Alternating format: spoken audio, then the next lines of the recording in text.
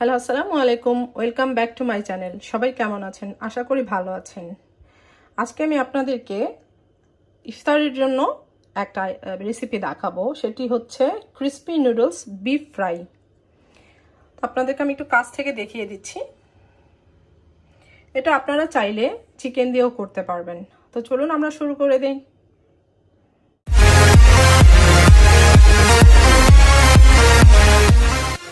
তো crispy noodles beef fry করার জন্য আমাদের প্রথমে নুডলস লাগবে। আমি দুটো নুডলস সিদ্ধ করে নিয়েছি। আপনারা ম্যাগি নুডলসটা সিদ্ধ করে নেবেন 2 প্যাকেট। এখন এতে আমি 4 টেবিল স্পুন কর্নফ্লাওয়ার দিয়ে দিচ্ছি। কর্নফ্লাওয়ারটা দিয়ে আমি নুডলসটাকে মেখে নিব। আর এই কর্নফ্লাওয়ারটা দেওয়ার কারণ হচ্ছে কর্নফ্লাওয়ারটা মাখার পরে নুডলসটা একটা গায়ের সাথে লেগে থাকবে না, আর ভাজার পরেও অনেক বেশি ক্রিস্পি হবে।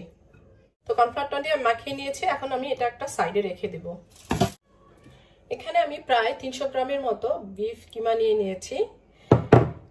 এখন এতে আমি 1 টেবিল চামচ আদা রসুন মিক্স দিয়ে দিব। দিয়ে দিচ্ছি হাফ চা চামচের মতো মরিচের গুঁড়া। দিয়ে দিচ্ছি 1.5 চা চামচ পেঁয়াজ বাটা। আপনারা চাইলে এখানে পাউডারটাও ইউজ করতে পারেন। দিয়ে দিচ্ছি 1 চা চামচ গ্রিন চিলি সস। এখানে আপনারা চাইলে হট চিলি সসটাও ইউজ করতে পারেন। ঝাল আর মিষ্টির পরিমাণটা আপনারা আপনাদের পছন্দ মতো দিতে পারবেন। এখন দিয়ে দিচ্ছি 2 চা চামচ পরিমাণ টক দই। আপনারা এখানে চাইলে লেবুর রসটাও ইউজ করতে পারেন।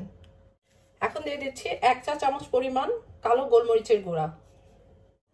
এখন দিয়ে দিচ্ছি 1 চা চামচ পরিমাণ টমেটো কেচাপ। এখন আমি কিমাটাকে খুব ভালো করে মেখে আধা ঘন্টার জন্য রেখে দিব। তো 30 মিনিট পরে ফিরে এলাম। দিয়ে দিব পরিমাণ মতো লবণ, আপনাদের যতটুকু স্বাদ। এখন এতে আমি 1 চা চামচ চিলি ফ্লেক্স দিয়ে দিব। আপনারা ঝাল বেশি খাইতে চাইলে আরেকটু বেশিও দিয়ে নিতে পারেন। দিয়ে দিব একটা ডিম, আর দিয়ে দিব 4 টেবিল চামচ ময়দা বা আটা, যেটাই আছে আপনাদের কাছে সেটা।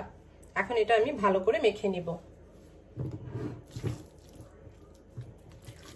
তো আমাদের কিমাটা মাখানো ভালো করে হয়ে গিয়েছে। এখন আমি এখান থেকে একটু কিমা নিয়ে আপনারা যেরকম ইচ্ছা সেরকম শেপ দিয়ে নেবেন। আমি গোল করে নিচ্ছি, বা চাইলে আপনারা লম্বাও করে নিতে পারেন। আমি গোল করে নিচ্ছি। এরপরে আমি এখান থেকে আমার কিমাটাকে একটু নুডলস দিয়ে এভাবে পেঁচিয়ে নিব। তো আমি সবগুলো বানিয়ে তারপর আসছি। তো আমি এখানে কতগুলো বানিয়ে নিয়েছি। তো আমার যতটুকু বানানোর আমি বানিয়ে নিয়েছি, আর এই বাকিগুলো আমি ফ্রোজেন করে রাখবো, যাতে ইফতারের সময় তাড়াহুড়ো হলেও আমি ভেজে নিতে পারি। এখন এগুলো ভাজবো। আমি আপনাদের বোঝার সুবিধার্থে কিছু লম্বা করেও বানিয়ে নিয়েছি। চলুন তাহলে ভেজে নিই। এখানে আমি তেলটা গরম করতে দিয়েছিলাম, তেলটা গরম হয়ে গিয়েছে। এখন আমি একে একে দিয়ে দিব। আর এটা মিডিয়াম আঁচে ভাজতে হবে।